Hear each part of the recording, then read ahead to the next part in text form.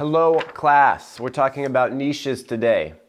Niches on YouTube. You've probably heard all the YouTube gurus talking about it. You need a niche. Well, what is a niche? Good question, glad you asked.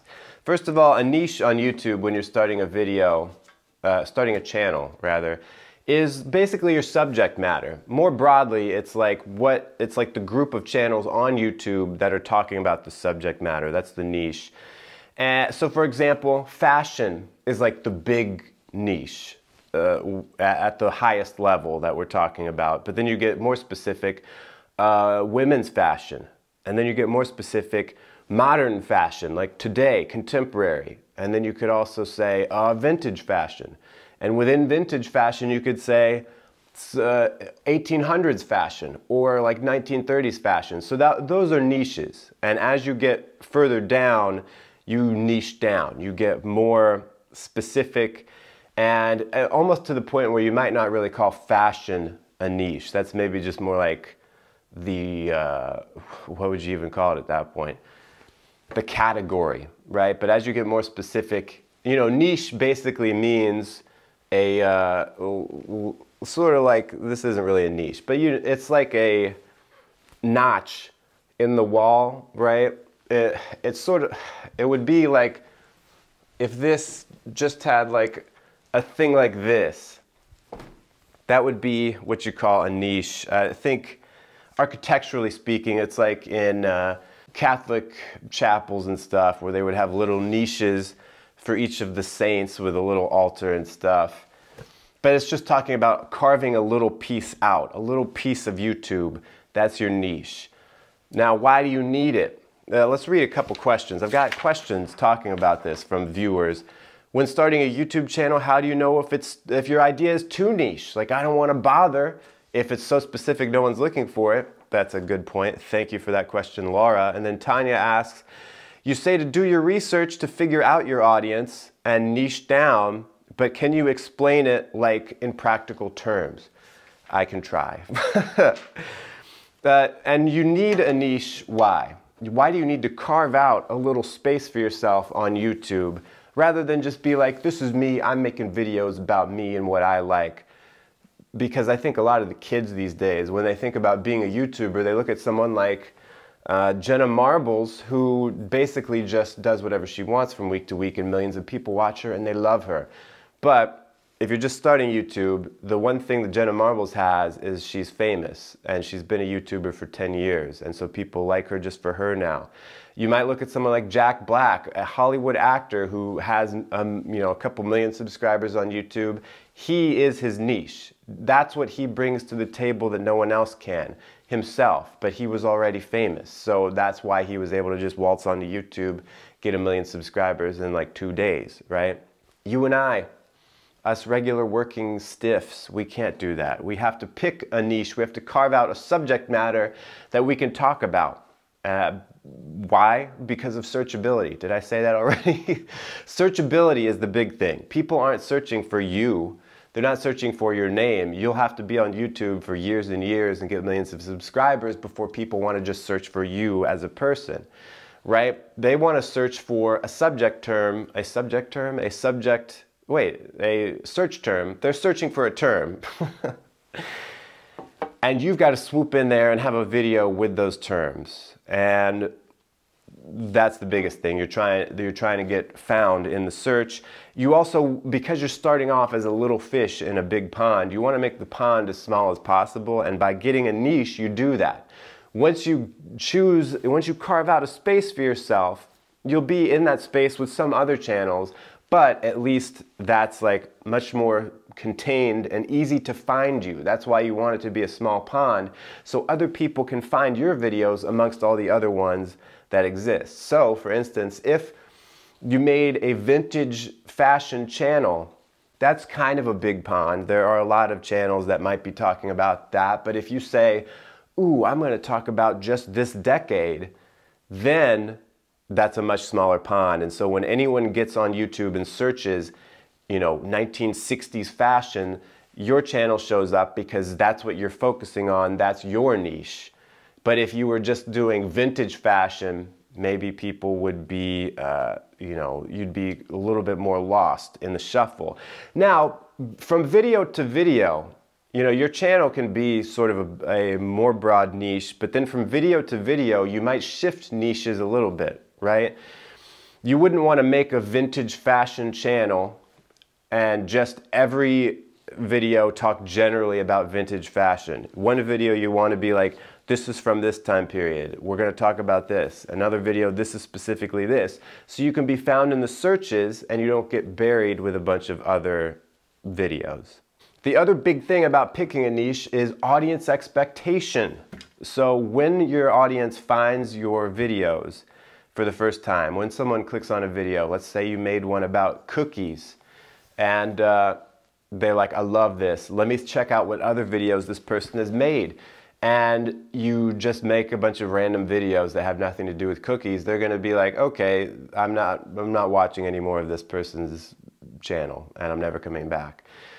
Because I'm just not interested. I don't know what to expect from this person. But if they click on your channel and all your other videos are about baking, they might be like, oh, this is awesome. It's related to the first video I liked. Now I'm going to watch these other videos.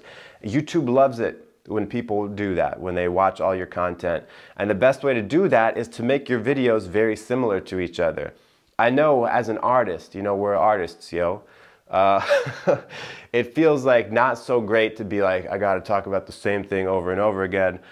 But it's really not so much talking about the same thing over and over again. It's just like being able to put search terms that are similar enough that people think they're seeing the same thing over and over again, but they're really seeing different things. Now, there will be some overlap, some similarity.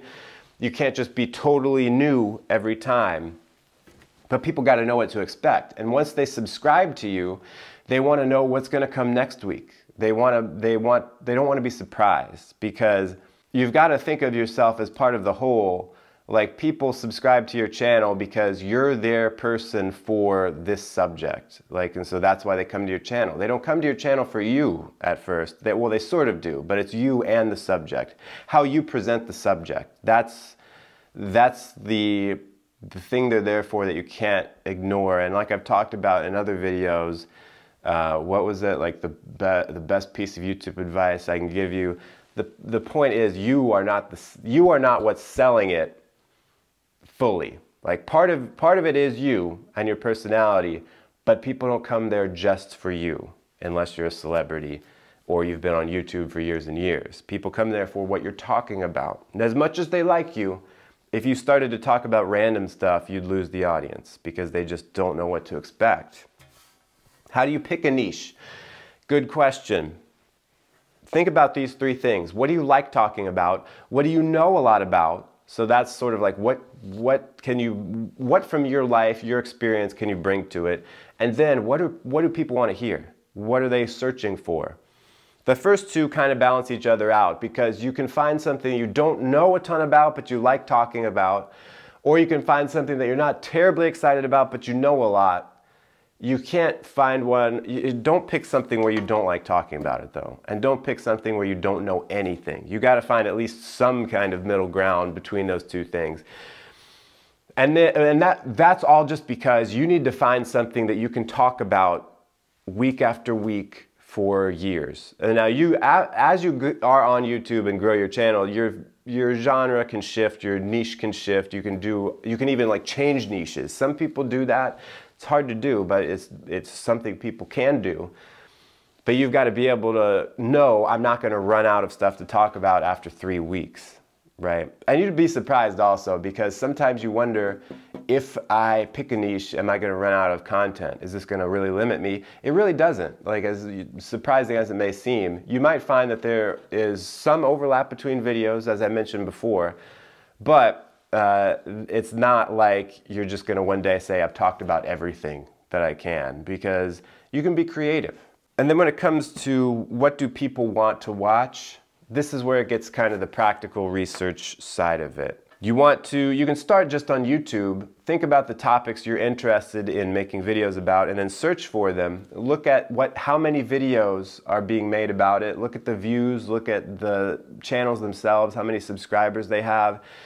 If you're searching for something and it seems no one's made a video about this, on the one hand, that can be good, but on the other hand, that can be not so good, because it means there's low competition or no competition, but it also means maybe no one's searching for it. I don't know. Ideally, you want to find something where there are at least some videos talking about what you want to talk about. Maybe not exactly the same, but similar, right? And that's why it's important to niche down, because you might see I go back to the fashion thing. You might see a bunch of other vintage fashion channels, but no one's talking about this one specific thing or some different approach to it. And you're like, dude, I can cover that, you know, and it's fine, and it's a good niche, and I can talk about other stuff that I can see is working. One of the things on YouTube is you want to be able to see what is working for other people and then kind of copy that a little bit and make it your own.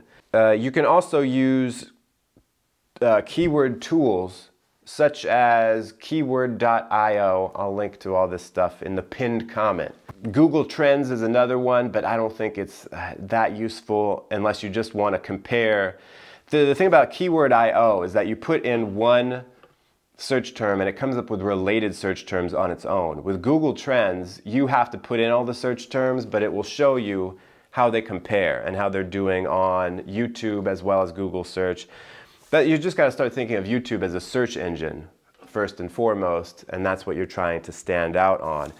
And you know, I mentioned it before, there's another keyword tool I use all the time called TubeBuddy. You link up your YouTube channel to it, and it can suggest all these keywords, and it shows you how good the keyword is based on things we've already discussed here. Search volume, how many people are looking for it, and competition, how big is the pond. So you want to find the best, the sweet spot on that graph of people searching for it a lot and not a lot of other people making videos about it. But if either one of those things are too low, or if the competition's too high. If the competition's too high, the search volume's too low, not good. So you got to do a little bit of research to find out what's the sweet spot, where do I think I can, you know, elbow my way in.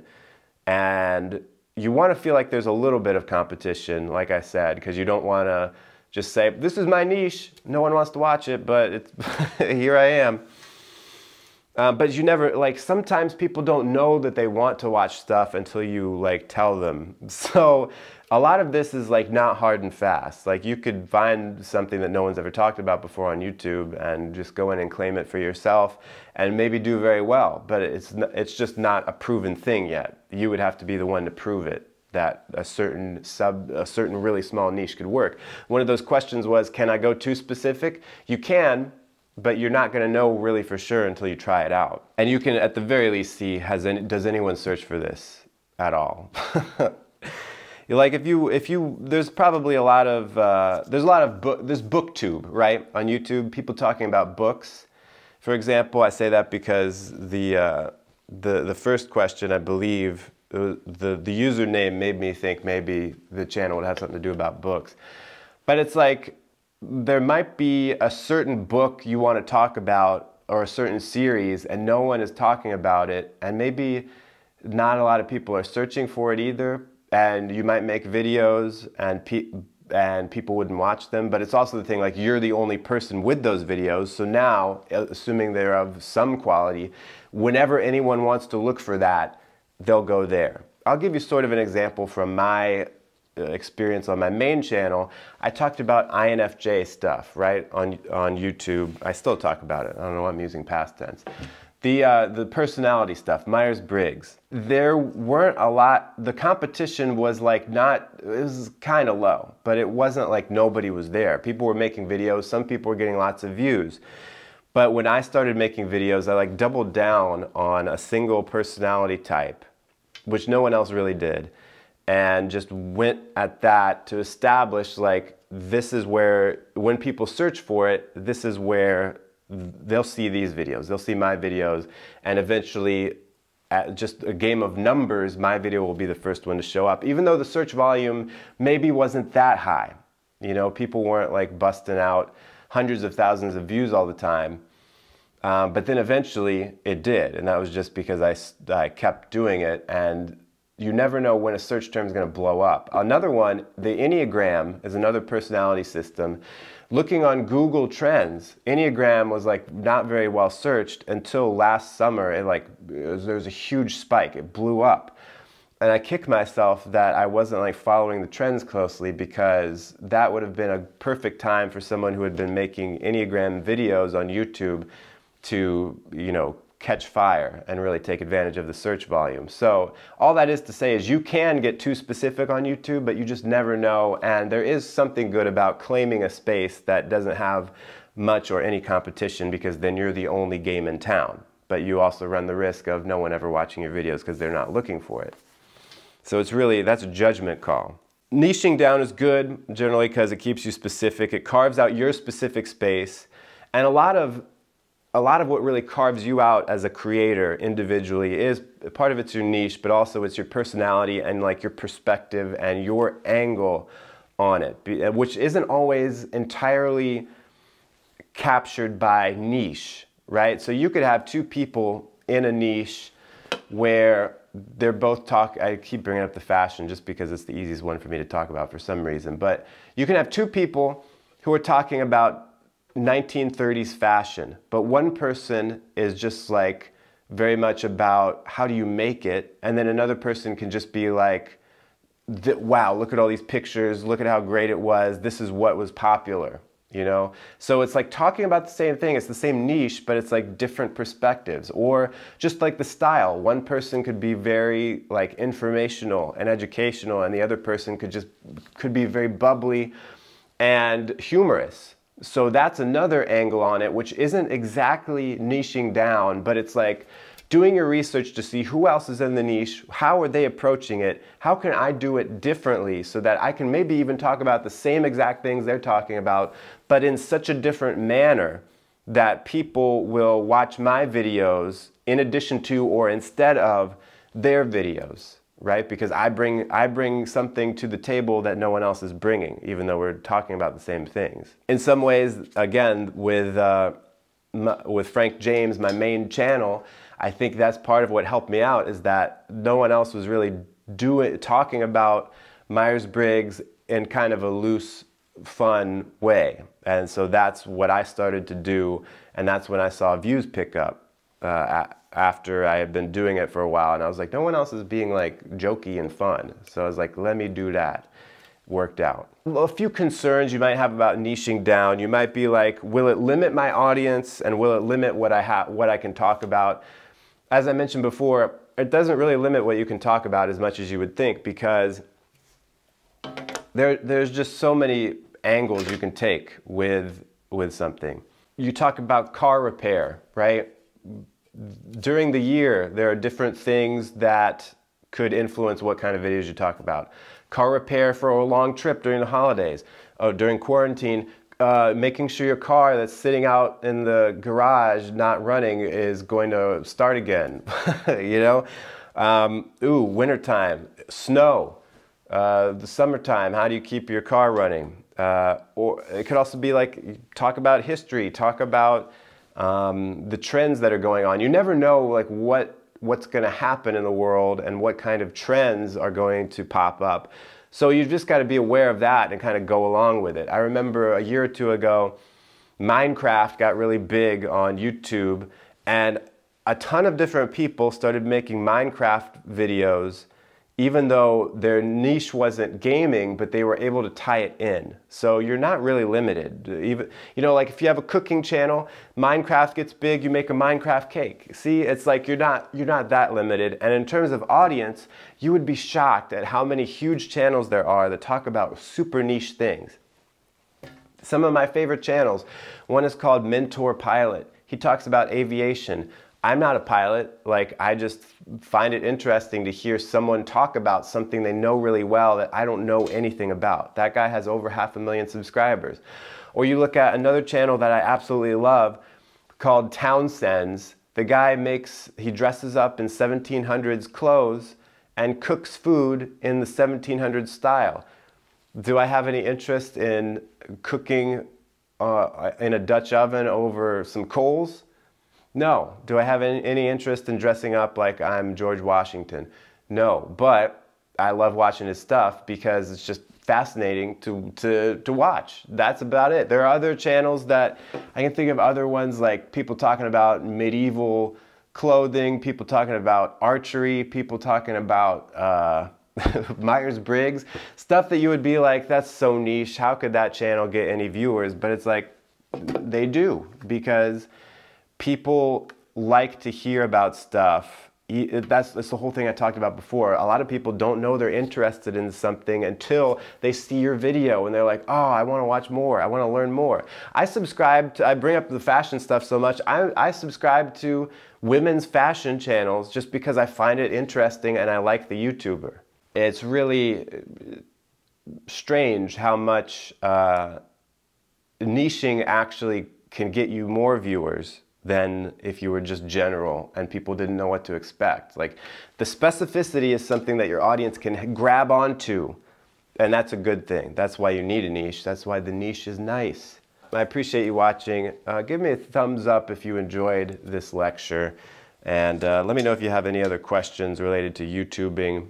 If there's anything that I didn't explain very clearly, let me know. And yeah, join me next time at the College of Tuber Studies.